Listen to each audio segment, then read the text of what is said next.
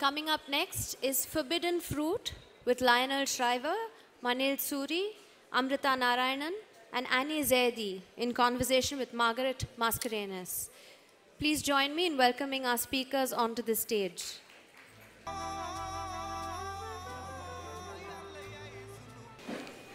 Okay, I'm just going to get started. I'm Margaret Mascarenhas, and I'll be moderating this panel on forbidden fruit.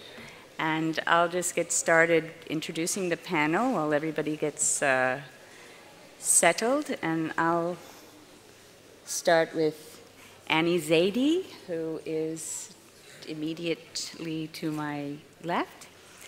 Annie is the author of Gulab, Love Stories, 1 to 14, Known Turf, Bantering with Bandits and Other True Tales. And most recently, she has painstakingly edited an amazing anthology, Unbound, 2,000 Years of Women's Writing. Welcome.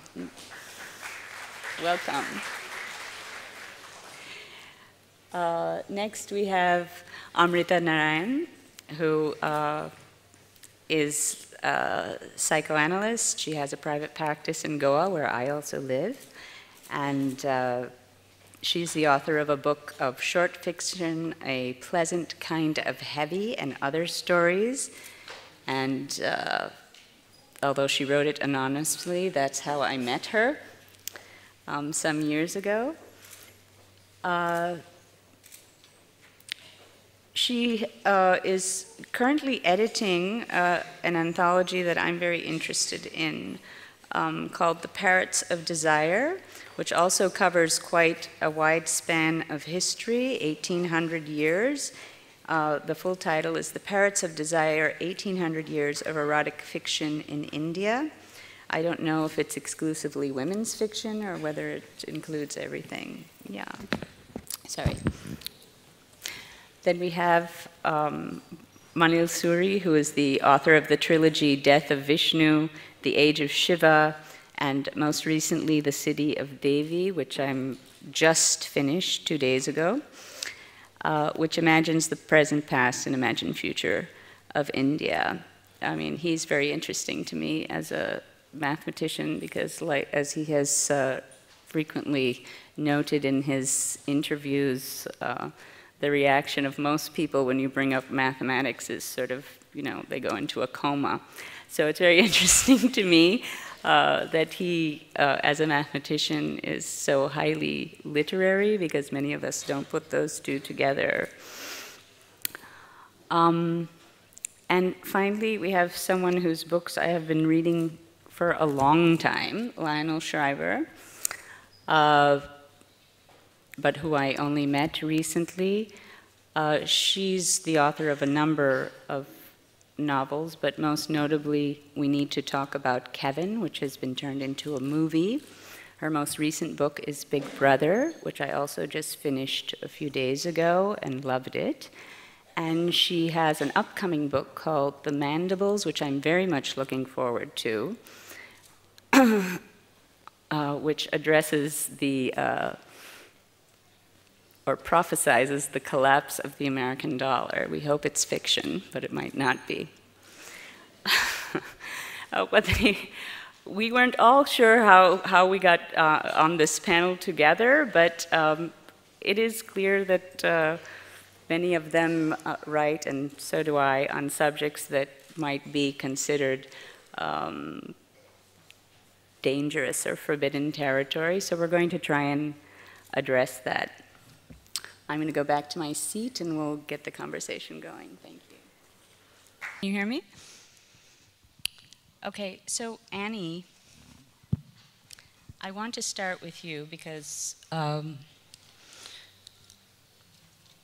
your anthology Unbound seems to me the area of your work or interest that would most aptly fit into this topic. And you and I had a conversation briefly yesterday about your inclusion of a particular author, Madhu Palani. Can you hear me? Madhu Palani, and which the work, the title in English is The Appeasement of Radhika. And I wanted to ask you a little more about why you included that particular work and what was the, whether it involved any controversy, your inclusion of it, and what was your experience with that? The Appeasement of Radhika is a translation of Radhika Santvanam by Mutha. This is an 18th century text in Telugu. When it was written, it was not at all controversial. Mutha was supposed to be a Devdasi. She was attached to the court of the king. She was 18th century? Early 18th century, yeah. And, or perhaps mid-18th, I'm not sure of the date exactly, but yes, it was the 18th century. This is when the Europeans had started to come to India. The British had arrived, but they were not really in charge of the country. The kingdoms still had a significant cultural and certainly political independence. Mutha at this time was writing and was being celebrated as an accomplished writer at this time. Radhika Santvanam is, it is an erotic text, there is no doubt about that, but like several texts of the time, not necessarily erotic or anything else, a lot of texts were riffing off on the epics. So for instance, Mulla's Ramayana describes a very sensual kind of first encounter between Ram and Sita, which is, you know, when he sees her, he falls in love with her. Whether or not this was in the original text is a separate issue, but all the writers were doing this. And what Mutha does is describes what happens when Krishna gets married to Ila. And Radhika supports the marriage, encourages Ila also to love Krishna, but then becomes jealous. And a lot of the book is a description of carnal encounters between Radhika and Krishna. And at that time, it was not controversial. But what happened by the 19th century, what happened is that by that time, the British were kind of more or less running the country. And there was this whole group of social reformers who felt that the text is not appropriate, that it is, and in fact, the text was more or less lost. What happened was that another woman, a singer, discovered the text, republished it because she thought it was beautiful, and that set off a storm and a controversy, and there were calls to ban the text, and it was banned, and the ban remained in force until after independence, when it was finally lifted, and then finally the book was translated into English in quite recent decades and published as The Appeasement of Radhika. I think it is brilliant in its own way. It is, but mainly I included it not just for its literary merit. I'm sure there is literary merit. In English, it sounds very beautiful and sensual. In Telugu, it must be even more so because it's in verse. But also because we kind of forget that this also is our culture. This is a part of our heritage. And it is not this whole thing of, you know, that this kind of writing does not belong to India. Of course it belongs to India. It belongs here more than anywhere else, I would believe. So that was one of the main reasons why I did include it. I wanted you to elaborate a little more on in this context that you've just raised, which is the kind of shifting sands over time of what is and is not forbidden. Could you talk a little bit, because you must have thought about it quite a lot when you were working on this anthology. Yeah, for instance, the thing of love and desire and longing, and desire being both physical and emotional. This has been part of our earliest literature. If you've seen this book of poems called The Absent Traveller, which Arvind Krishna Mehrotra has translated, these are Prakrit writings. And Prakrit means, Prakrit was the language of the people. It was not Sanskrit. So these were people who were writing, or through oral kind of verses, passing things down, and a lot of them are full of desire. And there are references to adultery, there are references to cheating on your husband, there are references to longing for your husband. All of it is part of that. And because it was so commonplace, it was folk literature. If it's commonplace, it means that it was happening all around. And I think the fact that people were saying these things, in their verses, in their songs, means that it was fairly mainstream. It was certainly not forbidden at that just time. Part of the culture. Yeah, but over time, just the expression of, for instance, talking about cheating about your husband has become not only unpalatable, but absolutely forbidden as an expression of just self-expression. And How much do you think the Victorian period has influenced our thinking in India on moral values, for example, to the extent that maybe some of the ideas and attitudes that are being currently espoused about what is, for example, we had yesterday, even on our panel, someone stand up and try to indicate that, you know, women shouldn't be writing these things. Do you think that is an evolution of culture in India, that it's, you know, cultures swing like pendulums and cycles recur, or do you think there is a Western influence? I think there may have been some Western influence for sure. So for instance, in the Mudupalani case, obviously the same region, like sort of South India and that territory, changed. Something changed. The power structure changed, and the values of the rulers obviously had an impact on the rest of the culture.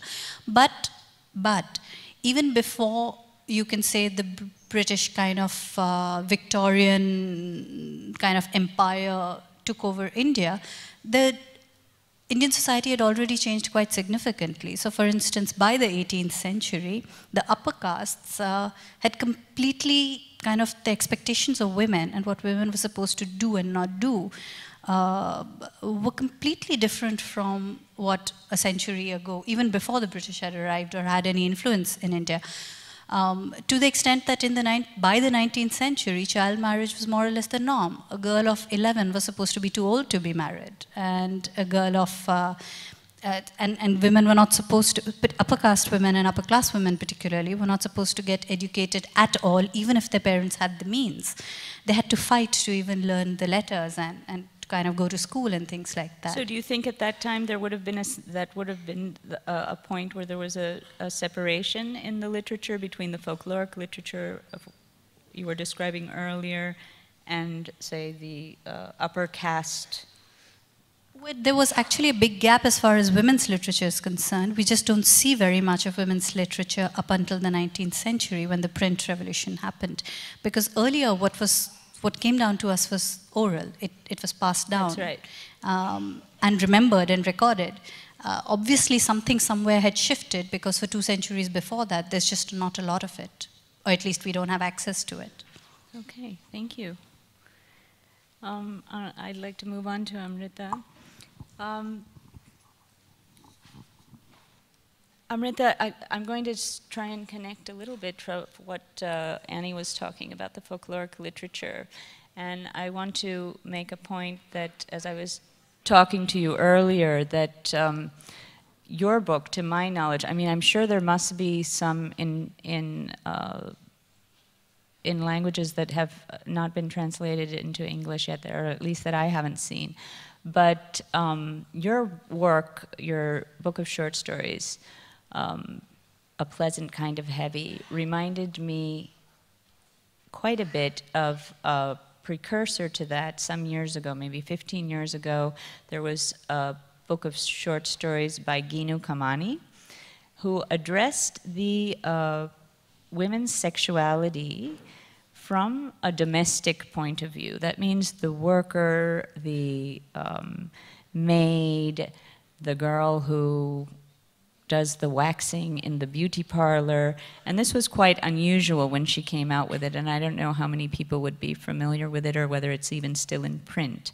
But what she did reminded me of what you've done, and I think that's the first time I've seen it done in a long time. And that's actually one of the criticisms that I've seen around of my book, that this kind of sexuality or sensuality of everyday life, it's going They're not supposed to have it. Yes, as we were talking about yesterday, I think we're very used to exporting sex to Goa, to the West, and as you were saying also, Annie, that it's somehow not Indian, which actually came up at the end of our session yesterday. Someone said it's not Tamil, even though the Tamil Sangam literature very much espouses this sexuality of everyday life. And yet there's a disavowal of it in the popular consciousness. And it's something I struggled with when I was writing, because when you have these kind of layers of shame in the collective culture, when we're disavowing a certain subject, I think as a writer, if you're writing into that subject, you're scratching at that. Somehow it keeps coming up. So this is something that I've wanted to ask you, and I never really did, I think, in all the years that we've known each other now. Would that struggle be the reason that you initially wrote this book under an assumed name? Why did you do that? Well, at a very personal level, I think that was really my family. That's my family of origin was very, very against the idea of me publishing it. But I think you're probably right. I think there's some anxiety about stepping forward and saying that I wrote this book about this sexuality of everyday life, and here I am. Hello. So I think there was probably some anxiety there, but also at that time, because as you say, there had not been a book like that in a really long time. Since then, there's been a plethora of books that really intimately talk about sexuality, but there hadn't been anything like that. So I was a little nervous and perhaps playing it safe. Were there any repercussions to you finally coming out as the as the author of this book? No. No. So that anxiety wasn't really warranted, do you Well, think? it was warranted in the family, in the personal. It's a very personal context. It's not that I feared people in the outside world. But it's not a memoir. I mean, attacking. It wasn't a personal that I can. I'd have to tell you to talk to my mother. But I don't think it's it's something that we could laugh about. We could treat it lightheartedly, but it's actually not it's completely not irrelevant. We may laugh at it, and I hope we can laugh at it. But if you think about C.S. Lakshmi's work, The Face Behind the Mask, writing about Tamil women, and just the importance of modesty, it's a kind of a life or death issue, and this. Even a fractional loss of modesty means a loss of the self, a loss of the internal self, and I think there was an awareness of that in me as I wrote, and maybe also as I chose to initially write under a pen name. I teach. I'm known in my professional life that it might mean something to other people. And I think there's a lot of history of that in India, even if it doesn't mean something to the person themselves, that the collective interprets women freely speaking about sexuality in a very particular way. And we don't have control over that particular way. We have control about what we write and the name under which we write, but we don't have control over what the collective sort of does with that. Does your background as a psychoanalyst influence the way you process your creative work? Does that come into it at all? I think writers and psychoanalysts are doing something very similar, which is that they're scrubbing at the unconsciousness, they're working with images and material that come from the unconscious. So I think it's very related work. I'm not an analyst, actually. I'm in training to be an analyst. Oh, okay. But yes, I think there's something about the way in which analysts and writers form narrative that's very similar. And there's a book about that. Do you find any intersect between? I mean, I read in your bio that you have a private practice. Do you find any intersect between? Well, it's interesting you say that, because coming out of writing this book of erotic stories about women expressing their erotic lives, I started to have a question halfway through the book: am I making this all up?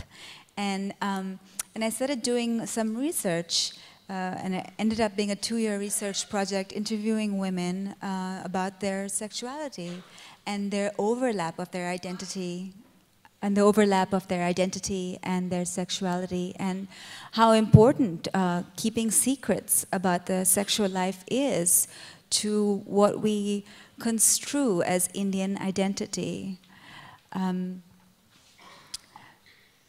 Okay, thank you. I'm going to move sort of in this trajectory. Can you hear me? I'd like to ask Manil Suri about the overlay of Hindu mythology and in his work and the concept of the Trinity in your 3 novels. I'd like to get started with that, and maybe if you could describe your rationale for the heavy use of mythology and archetype to address, highlight political, social, and also gender issues in India. Okay, before I do that though, I'd like to say a little bit about what you said in terms of actually reading out in India. Like the last book that I wrote was The City of Devi, and it had a lot of gay sex scenes. And before I was, the first time I read was in Calcutta, and they said, you know, it's a very conservative city, whatever you do, don't read out the sex scenes. So naturally, that's exactly what I did. I read them out, and you know, 1 or 2 people kind of maybe have left or something, but nothing else happened. You know, nobody fainted, there were no ambulances called, and that's been my experience time and time again. Like I've had my parents, my uncles, my aunts, and they always sit there and, you know, hear what I'm saying and then say, very good, and, you know, seem to be okay with it. So I think we sometimes think that people are a lot more fragile than they are. So, you know, that's something to keep in mind. In terms of how mythology relates to this, you know, first of all, forbidden fruit. I think in India, the forbidden fruit is always sex. I mean, that seems to be the main forbidden fruit. And I don't think it's because of Indian culture necessarily, but as you were saying earlier, it is because of, you know, the Victorian attitudes that have permeated things. One of the big things. And the laws. And the laws. Section 377, for instance, is a holdover from the British. If you look at Singapore and other countries, they also have Section 377 as the same rule against sodomy. So some of these things aren't really Indian. That's the main thing.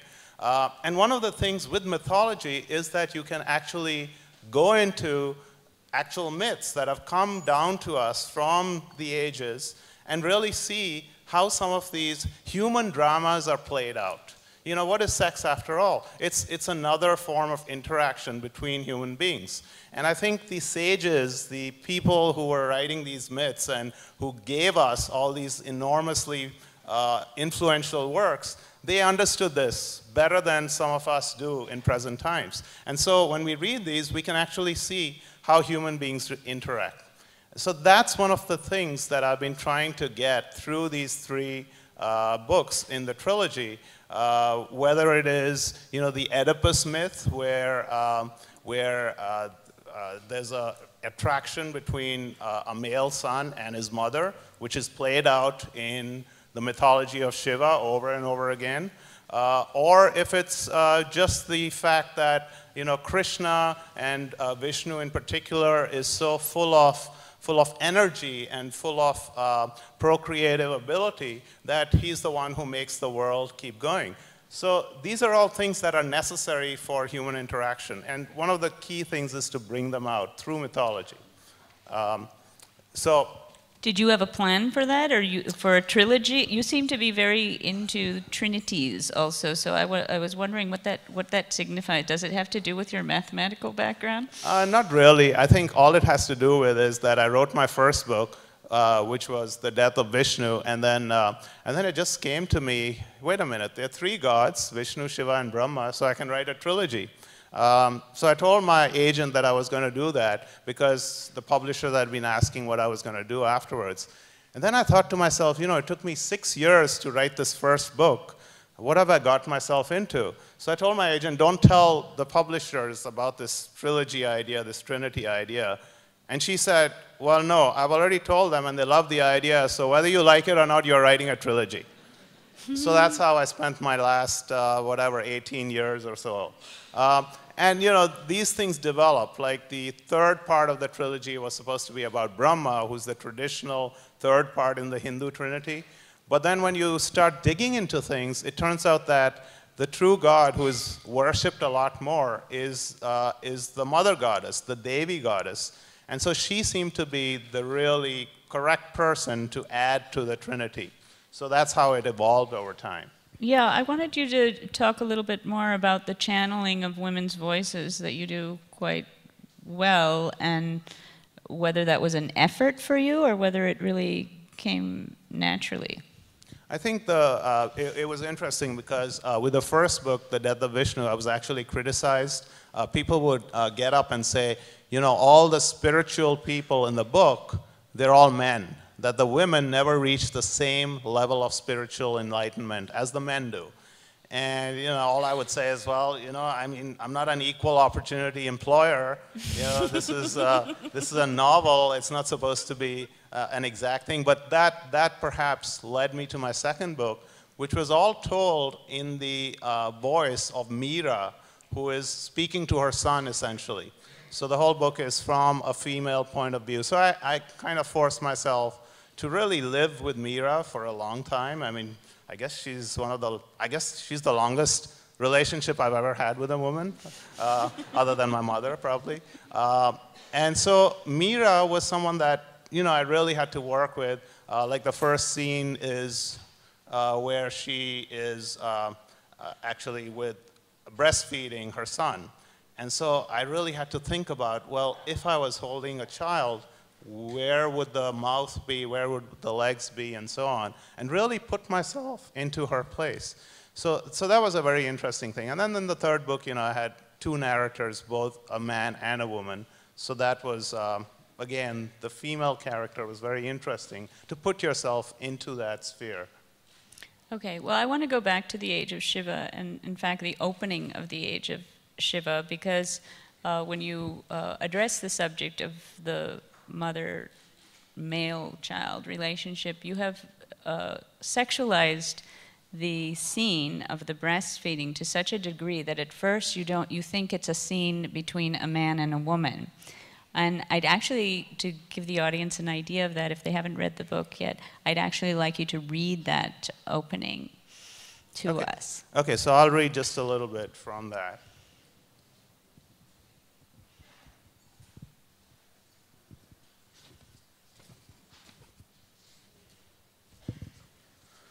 Every time I touch you, every time I kiss you, every time I offer you my body, Ashwin, do you know how tightly you shut your eyes as with your lips you search my skin? Do you know how you thrust your feet towards me, how you reach out your arms, how the sides of your chest strain against my palms? Are you aware of your fingers brushing against my breast, their tips trying to curl around something to hold on to, but slipping instead against my smooth flesh? Ashwin, do you notice the wetness emerge from my nipples and spill down the slopes of my chest? Is that your tongue that I feel? Are you able to steal a taste or two? Ashwin, your eyes still closed, drops of moisture dappling your nose. Do you know how innocent you look, how helpless, as I guide the nipple towards your mouth? For an instant, I feel like teasing you, drawing my nipple across your lips, but only for a touch and swinging it away. Watching your tongue dart out in confusion, the fingers still opening and closing and curling, worry beginning to crinkle your face, and that helplessness, that exquisite helplessness in your expression, that need for my body, for the nipple that is yours, for the breast I have so cruelly taken away. Yes, love can be capricious, can it not, my sweet? But of course I relent before I even begin. Your look suffuses me with guilt. I let your mouth close around me. I feel the pressure of your gums, your lips. The power in your jaws surprises me. A little more strength, and I can see there will be pain. I lose myself in the rhythm of your intake. Am I imagining it, or is there a parallel rhythm that echoes inside me, a longing that rises through my body and trembles under my skin? I feel myself flush. I feel the color spread through my chest. Then I see your face. Your forehead losing its worry, your eyelids no longer wrinkled tight. I watch the smile trying to train the corners of your mouth, and the heat inside me turns into warmth. There is nothing, I think to myself, as you let go of my nipple and turn to me filled, nothing that can be as satisfying as this. Thank you.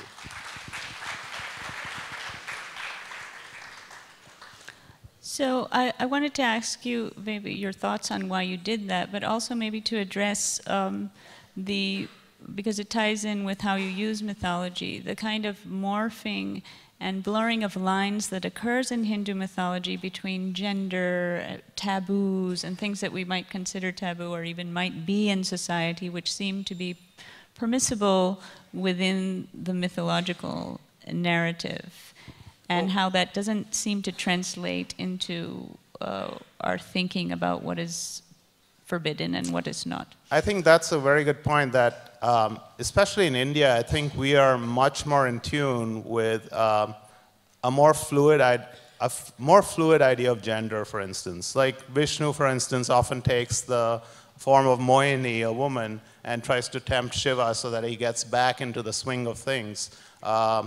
The fact that gods are often born and reincarnated in various forms, where Devi and her male counterpart, whether it be Shiva or Vishnu, they sometimes are mother and child, they're sometimes consorts, they're sometimes lovers.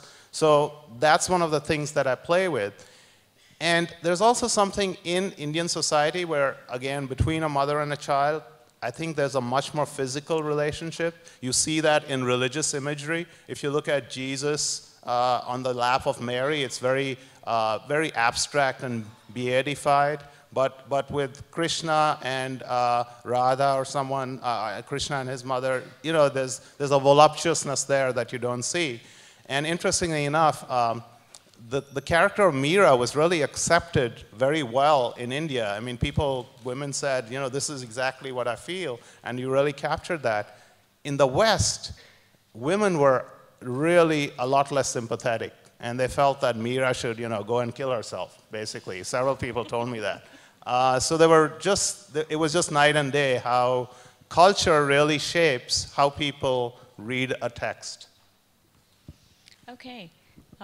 Thanks. I'll come back to you again because both you and Lionel seem to have quite an apocalyptic view of the future, and I want to address that a little later on. But before that, I want to move to Lionel because you've been quoted as saying that with Kevin, you broke addressed one of the last taboos.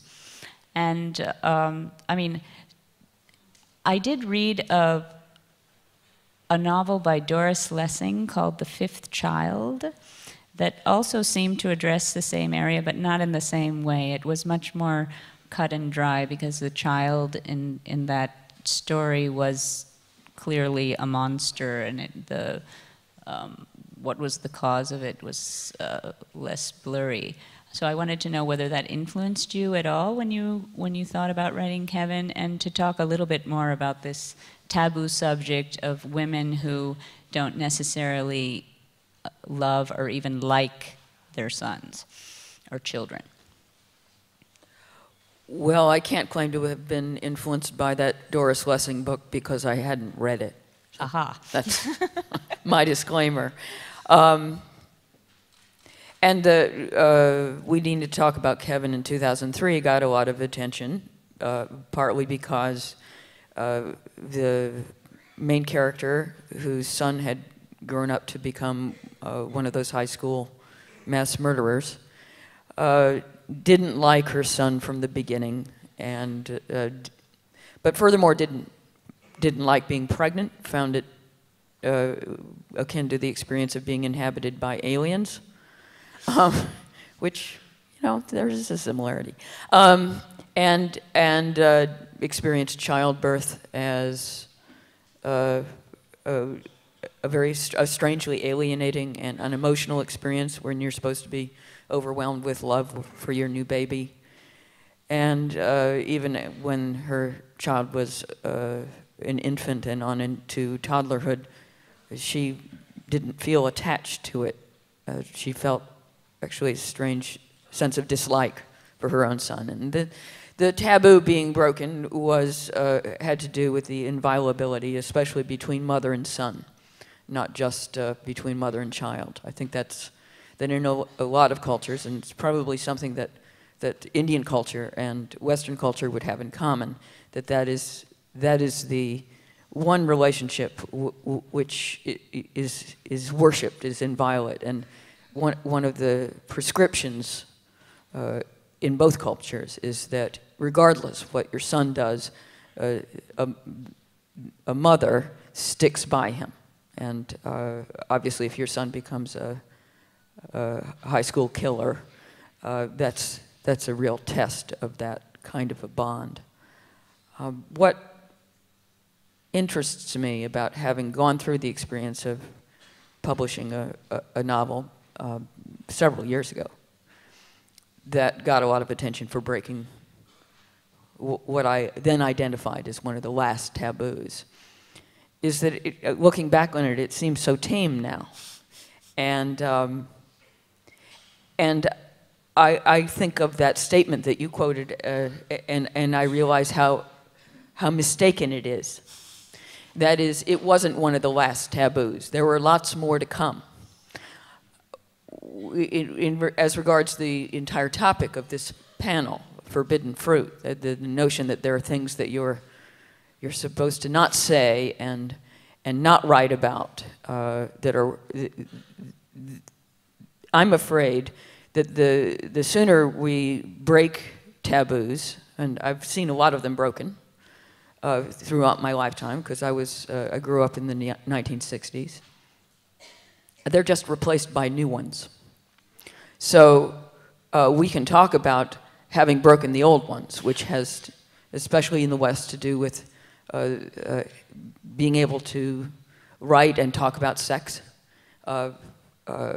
Finally, it's not an abomination that we should allow homosexuals to have loving relationships with one another. And now, of course, gay marriage has become a mainstream.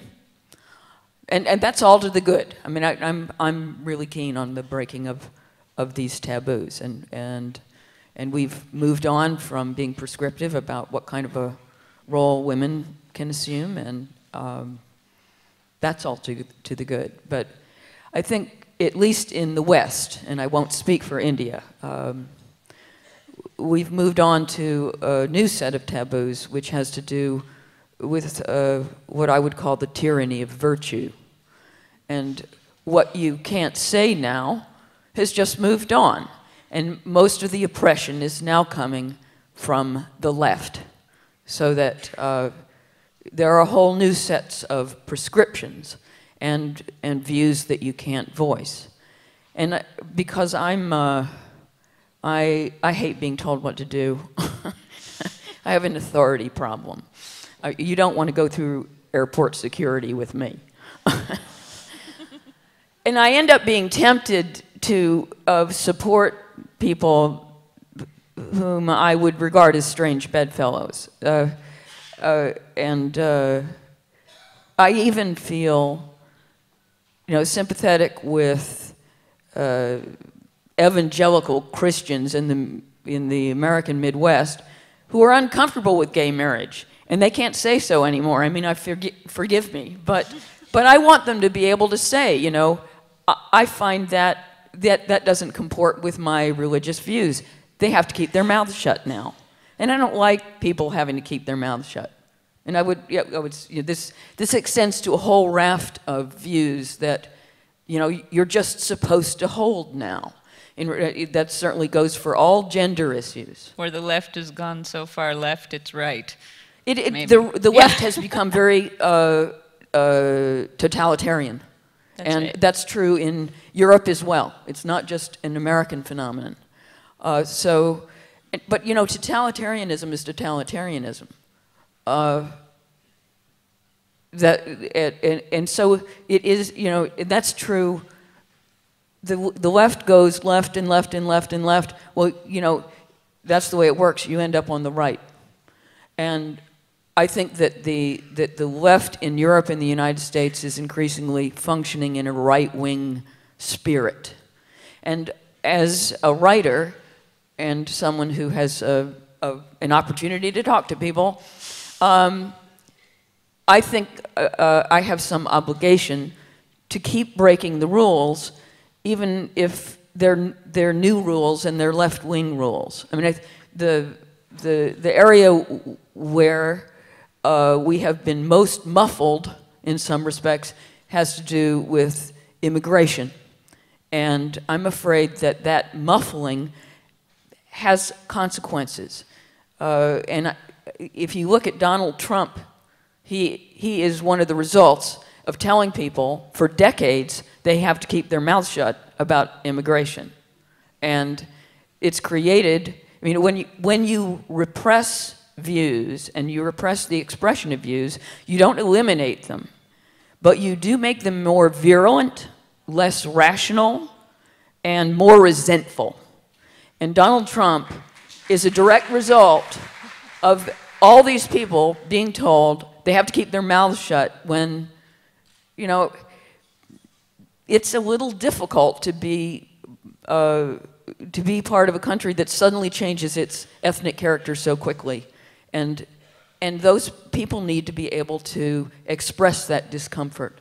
I don't know if we have too much time left before we open for questions, but I just wanted to bounce off that a little bit with both you and Manil, and if you guys want to jump in, go ahead. What we consider taboo, or what cannot be spoken, or what is not liberal or free, giving us the freedom that we want, has almost become a cartoon. For example, in the case of Donald Trump, I mean, Donald Trump is like, even 3 years ago, that would just be unheard of and unthinkable, but I think you're right. The movement of the left so far into this tyrannical kind of expression and behavior has made it a joke. And similarly, Manil, your use of characters like Super Devi also gave you the same feeling that this, you know, it's almost like both of you have captured the ludicrousness of these firmly held ideals, and I mean, you've made it into sort of a Bollywood joke, practically. Right, but I want to get back to this point because I fully agree with you that, you know, there are aspects of the left that are trying to suppress voices being heard. But there's still, I still think that there's a lack of moral equivalence there that is easy to miss. On the one hand, there are people whose rights are being trampled on, and you know, gay people, I'm a gay person, and certainly I feel that there are rights that I should have. And it's been a long struggle towards getting those rights. So there is this equivalence kind of debate that, okay, if someone's, I mean, people are certainly should be able to express their opposition, but to be able to actually squelch those rights is something else. Oh, we're not talking about rights. But we're talking about freedom of expression. No, but there is freedom of expression in the US as well. I mean, there's the whole Fox News, for instance, that just spouts right-wing agenda stuff the whole time. And it's not like these voices have been silenced. I think what you're saying is certainly true at universities, for instance. Mm-hmm. Like, you know, universities are probably the worst offenders in terms of putting restrictions on speech. But even that, fortunately, is turning. But in terms of society in general, I don't quite see that kind of equivalence that might be in some people's minds, that, you know, the left is as bad as the right. I just don't see that. Well, isn't it also about power hierarchies and how the lineage of power in a certain opinion being expressed, if there's been a long lineage, historical lineage of a power in a certain view, that view should keep on being expressed. It's sort of a question worth asking about, as Manil said, about moral equivalence. Well, what you were saying about moral equivalence, and Fox News, et cetera. In the US in particular, there's been a tremendous polarization and ghettoization, so that, yes, Fox News people watch that channel and not all the other ones, and so that what is taboo is exclusive to your community, your self-defined community, but I'm talking about what is permissible in a larger mainstream sense, which I think, in terms of what's considered acceptable, is still controlled by the left in the United States, and certainly that's true of Europe. And I'm not talking about your, it's not a matter of rights aside from the right to say things, and this also applies to the whole Charlie Hebdo situation. I mean, you may not like their cartoons, but it would be nice that it's still legal to print them. Absolutely. Right? But I'm interested in India. What is there such a schism in India that people just listen to certain types of news stations or read certain newspapers? That polarity is beginning to emerge quite clearly. I think it seems to be a thing all over. It's just a swing to that where it's either or.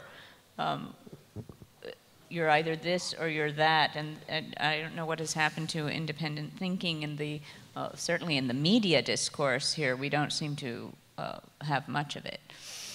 If I can just jump in here, I think when we talk about forbidden things that cannot be said or written, etc., in India particularly, there are two aspects to this. One is the things that cannot be said because they will make you unpopular, because people will hate you for it, because you're afraid of what your parents may say, because you're afraid of how you will be treated socially. It could be unpopular right-wing views. It could also be talking about sexuality. It could be many different things.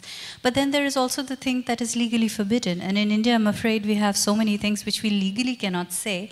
And everybody, the common public actually may have no problems. I mean, for instance, freedom of speech and expression is such a big issue because what you say or write may lead to you being killed or arrested. Recently we had an actor being arrested because he was mimicking some godman. And everybody in any case has been mimicking and mocking the films that this godman has been making, setting himself up as a superhero and a messenger of God. But for an actor to be arrested by the state, by an agency of state that acts in the name of all of us, is a problem. And it's so far beyond talking about what is just socially forbidden that in India we have a whole different set of challenges. I think we're really talking about fighting for our lives and liberty.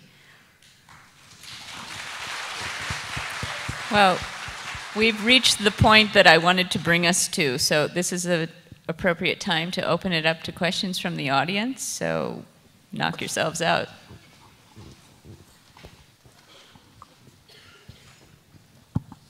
Hello, good morning. Yeah. Good morning. Here. Madam, just I came late, but still I heard something 15 minutes. Actually, you said one actor, who mimicked some godman, he was arrested. How is that Rustam Borocha was not arrested? He is mimicking everybody. I'm afraid I'm not familiar with people. It's not that, see, everybody mimics everybody at different points of time. That is the nature of mimicking. Yeah. And an actor, especially a comic, this is his job. This is what he does. So the point is not who else is not being arrested. The point is, why is even one person being arrested?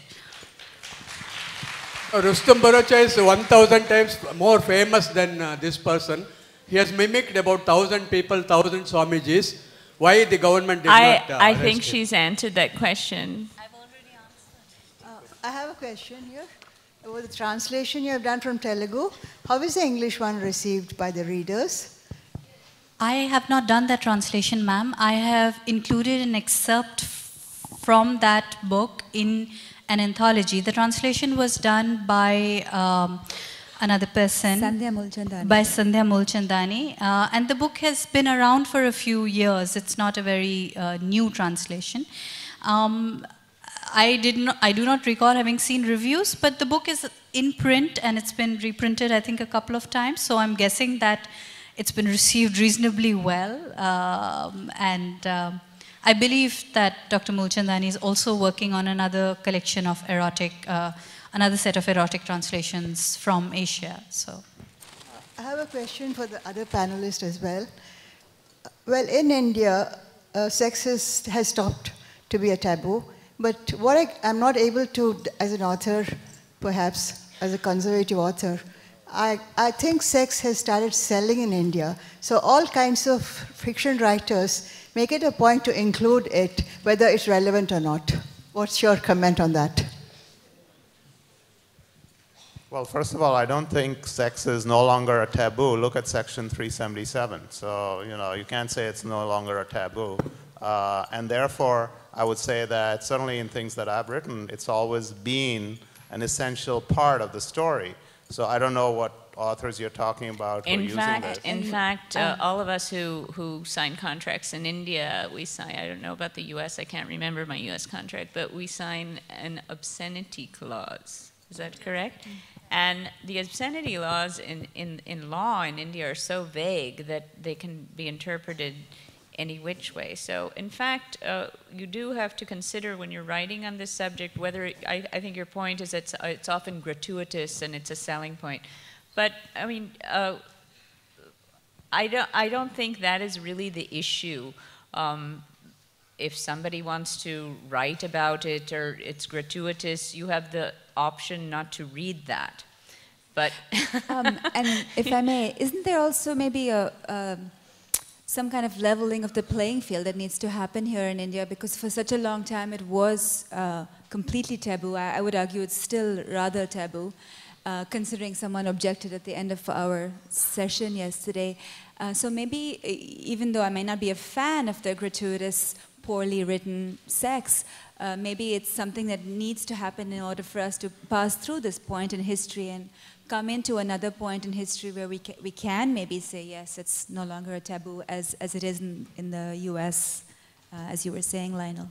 I think that's a good point. And you can look to places like the US and Europe where there has been a sense of permissiveness in relation to, say, the writing about sex. And the world hasn't ended. And people haven't stopped reproducing, or they're not running wildly down the streets with no clothes on. I mean, you have an experiment that's been going on for quite some time, and it turns out that the end result is not so much that people have no morality or anything like that. It's more that, sex scenes start being boring, right. And I end up skipping them most of the time because it's rather repetitive behavior. So I think that in that sense, cultures that are still much more conservative can look to more liberal societies and discover that the sky doesn't fall. And if I may just add to that, I do not think that actually that what you said about you can write or talk about sex quite freely. I think people are writing. I think not enough Indians are reading. Perhaps that is why there's not enough outrage. Because honestly, in all other mass consumption cultures, there are still huge taboos. We still have quite significant censorship. Our censor board snips out kissing scenes go on for too long. Forget sex, just kissing scene is going on for too long, so let's censor that, let's censor this. On television, you still can't produce a lot of content because it's not deemed suitable for family viewing.